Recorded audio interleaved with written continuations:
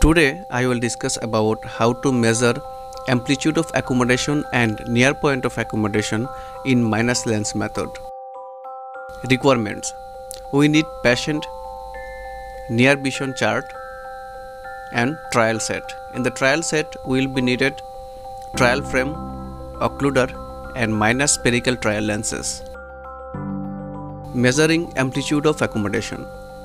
Procedure: request the patient to sit comfortably. Ask the patient to wear the spectacle or other optical correction and occlude the left eye. The patient's attention is directed towards the best corrected near visual acuity target at 40 cm testing distance.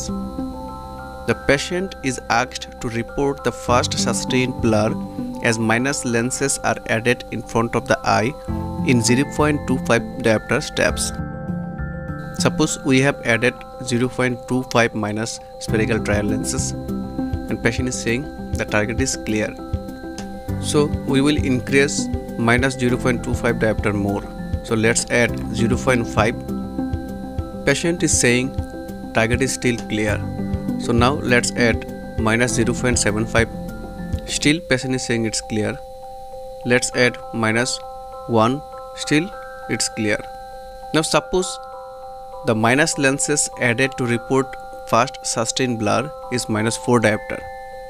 That means with the minus 4 diopter, the patient is able to appreciate the first sustained blur. Since the test is done at 40 cm distance, the stimulus to accommodation for that distance, that is 2.5 diopter spherical, should be numerically added to the resulting minus lens power to obtain the accommodative amplitude. So the final amplitude of accommodation will be 4 plus 2.5 or 6.5 diopter. Now occlude right eye and repeat the procedure for the left eye. How to identify near point of accommodation? The formula is NPA is equal to 100 divided by AUA. Here NPA is equal to near point of accommodation, AUA is equal to amplitude of accommodation. So NPA is equal to 100 divided by 6.5 or NPA is equal to 15.38 or 15 cm. Stay with smart optometry and study optometry smartly.